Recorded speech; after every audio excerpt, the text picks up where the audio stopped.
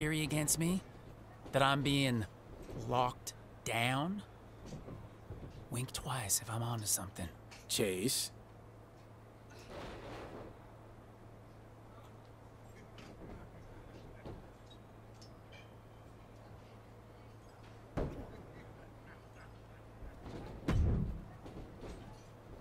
Congrats on getting signed to Raw.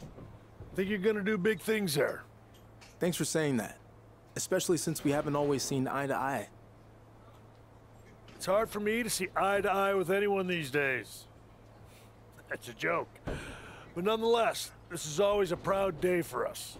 But just remember, don't slip up and embarrass me or the other coaches, okay? So basically, don't do anything you would have done when you were starting out in WWE. Exactly.